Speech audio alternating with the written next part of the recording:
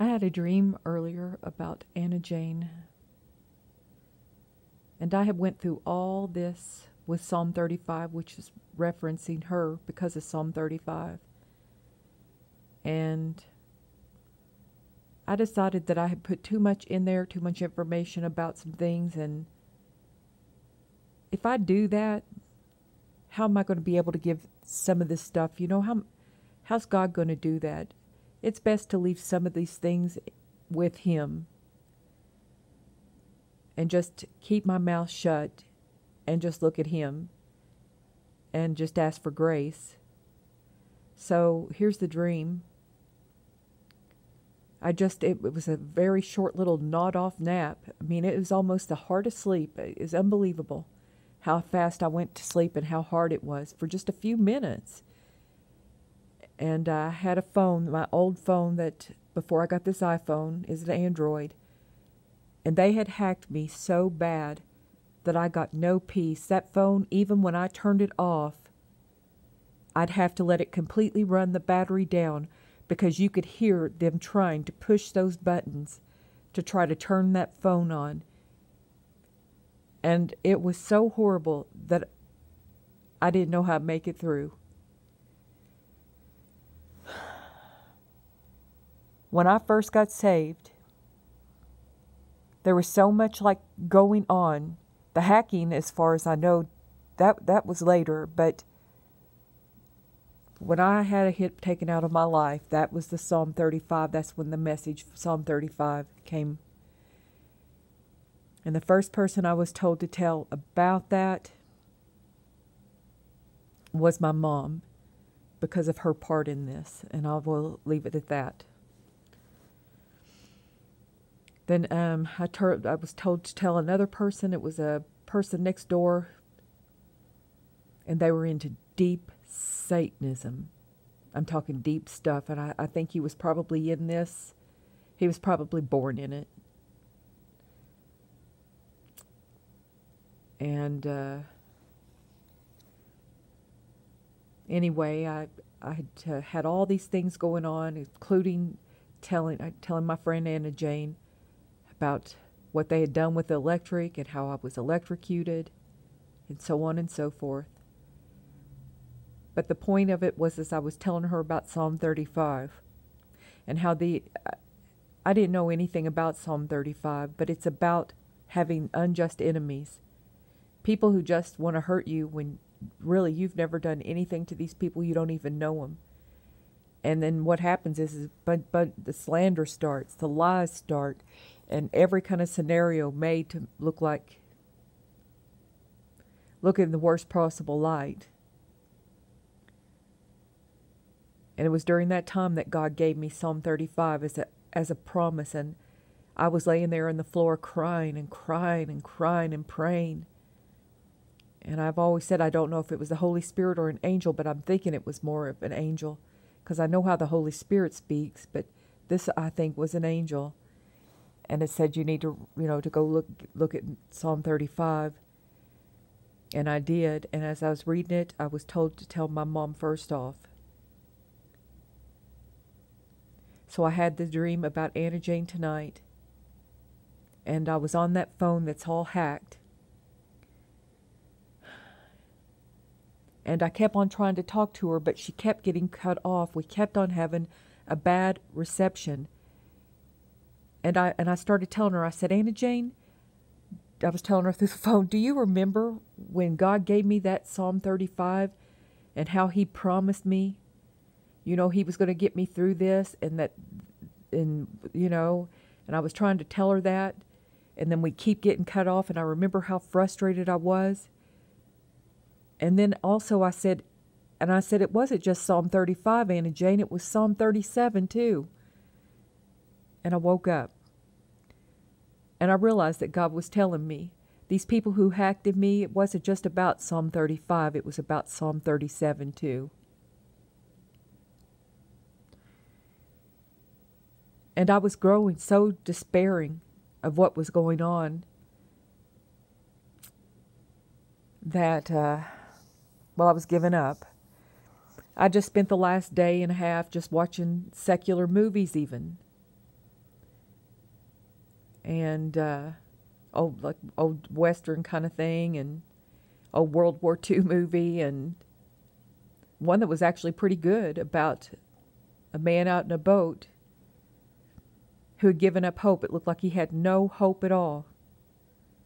He set that boat on fire to get their attention, and finally help came for him. It was Robert Redford movie. He really didn't even talk much. It was just all quiet, and watching him through this struggle on this boat wreck. So I don't feel guilty at all about watching it. It really, I felt like, wow, that's how I feel most of the time as I'm going through all this. And so anyway, I was just giving up, just thinking, there's no way any of this is going to work out. There's no way. People think they're justified to do it. They think they're justified to read my private emails, private texts, to read a messenger, to see whatever I've Googled, to watch whatever I've watched on YouTube, and they make judgments against me because of it. They really do. And I'm totally ostracized. I have no friends. Nobody talks to me. The gossip is so bad that there's not one person, not one person who would say anything kind or nice. But they do judge me. They'll do that. They'll watch what I'm watching. They're interested if I have a dream, and they're interested in bullying me and persecuting me, but they're not interested in being kind and being a friend. So I was growing pretty deep in despair. So it's like God gave me that call from heaven. Like, I didn't forget you. I didn't forsake you. And that thing about Psalm 35 and unjust enemies and people persecuting you, you know what? I started thinking about it. And not long after I had that dream, I seen that we're attacking Syria, the Iranians in Syria. That Joe Biden had ordered a big bunch of microchips that he's ordering up. And, it's like we've had this big thing with Texas and all these wildfires, COVID, and, it's like the Lord was showing me, I know you think that I have forgotten you, that they just get to do to you whatever they want and they will have no answering to it at all. They could just do whatever they want. Destroy me at every turn, ostracize me. But he's like telling me, you know what? There's a place for you here in heaven with me. Don't give up. Don't despair. And I knew I was going into despair yesterday when I started watching those movies. In the last 3 days, just going downhill. I don't have anybody to encourage me. I don't have anybody that's a friend or kind. They'll come to judge me, like I said, and be mean, but nobody who's just kind. A lot of people have been punished already for this. They've lost loved ones close to them. Cancer is rampant because of what they did to me while my son had cancer. You can't believe how many cancer-related judgments I believe directly from God Jehovah and the Lord Jesus Christ from his judgment throne. I know people think that I use God as a weapon. That's not me who does that.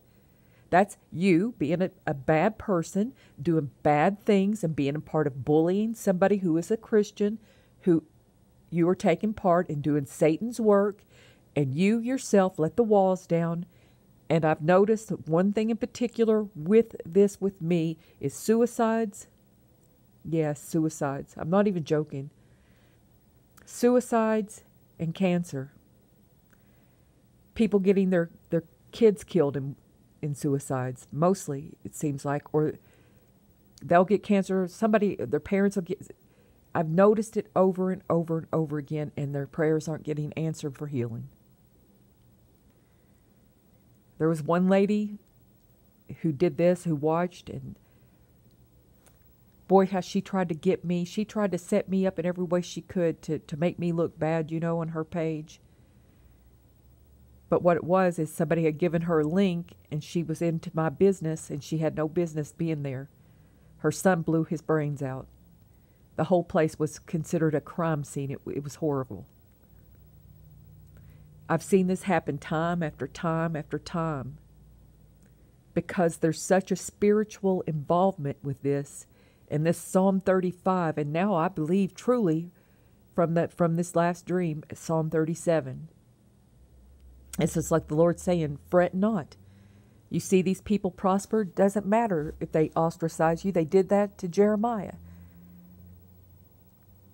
And who knows, I really believe that God has done it and set it up this way. Jeremiah said, I sat there on my own. I sat alone. I didn't sit with the crowd, and that's the way that I feel like God has done with me. Let me put that up here. Jeremiah, all the time, this is, I've sat alone. And that's the way God wanted it. Right here, Jeremiah 15:17. And I'm going to, right here at King James. I sat not in the assembly of the mockers, nor rejoiced. I sat alone because of thy hand, for thou hast filled me with indignation. And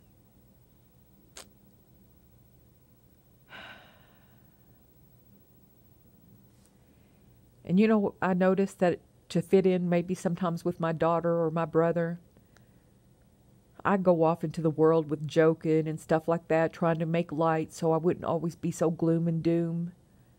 And that's not right either. I mean, that way's not even right.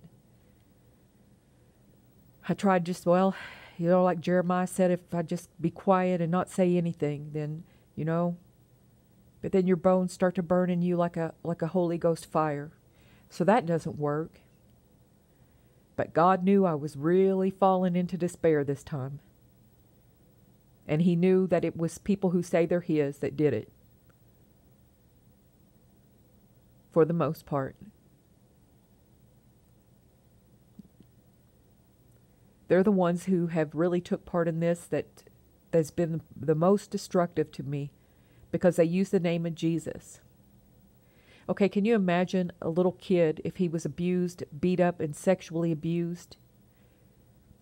And just like that Rabbi Zacharias caused people to pray with him after he'd abused these women, he'd say, now let's pray and thank God for the opportunity that we had to do this. Because that's kind of how it feels. And they're going to be abusive to you and then just treat you like you're crap after they've done some really horrible stuff. And so I was getting so despairing. And that's why I believe that I had the dream. And I believe that God used Anna Jane as a way to remind me, I did not forsake you. I did not forget about you. I know about this. I know what's being done. And I have not forsaken you, and I'm not going to forsake you. Because I was really trying to manage my time a little bit better as far as not watching cooking shows, and I try to steer clear of movies too for the most part, because that's no good. That's a time waster. So I try to keep my time managed and especially cut down on the cooking stuff, and I've done that lately. It's not been exactly perfect, but compared to what it was, it's a lot better. So there's improvement in that. And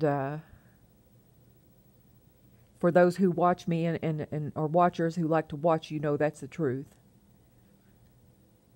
And it's just like the other night when the lights went out all over the neighborhood and mine stayed on. That's like that. That was a phone call from God to say, don't give up. I love you. And I'm not going to forsake you. And I know someday he's going to pull me through this. And there's going to be a whole lot of people that's going to have to give an account for how they treated somebody who never did anything to them. I never did anything to any of you. Nothing.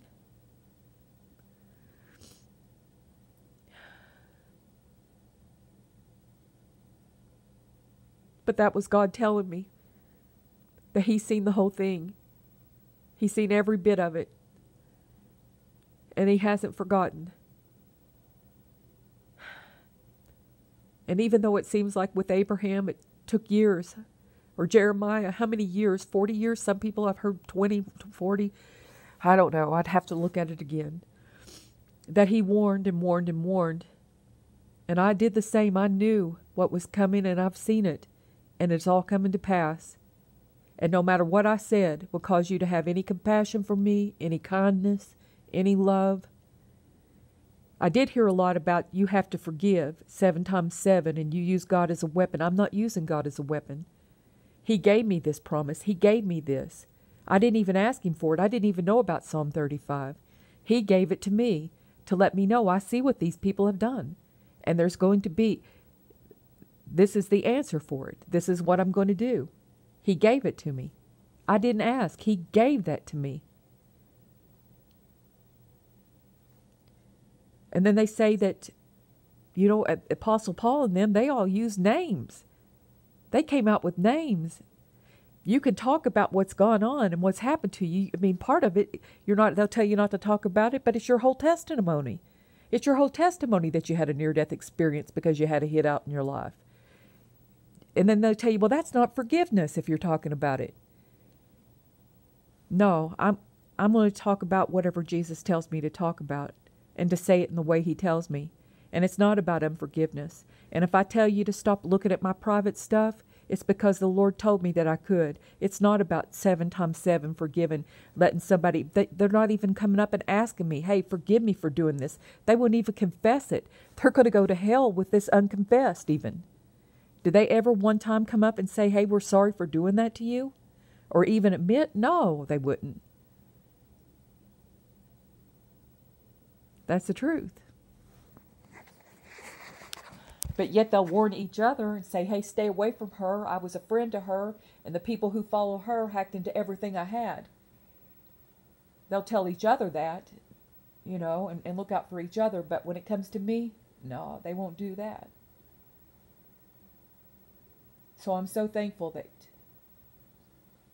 when I'm so discouraged that I think I can't make it, it was God Jehovah who sent a dream to me to let me know it's still on. Psalm 35 still stands. So if you want to keep on looking at my private stuff and listening to my private stuff, I guess all I could say to you is go on ahead. God bless you anyway, Just God bless you anyway. May God keep you and your family. May He keep you safe. May you be protected from this kind of persecution, you and your family. May God's holy angels in Christ Jesus' name surround you and your families, and the precious blood of the Lamb of the Lord Jesus Christ shelter you from all this persecution. And may you just be filled with the love of Christ and with the glorious light of Christ. I love you and I bless you. And just because I tell you that this is wrong, it's not saying I don't forgive you. It's saying I've seen some terrible things happen to people for taking part in this. And when I say that cancer is rampant, I'm not kidding. I can't tell you how many cases I've associated with this and suicide. But no matter how much I warn, it just goes on deaf ears, just like before the COVID. I mean, just telling people judgment is coming. Judgment is here. It's starting with the house of God. It's all through my Facebook. I was telling it.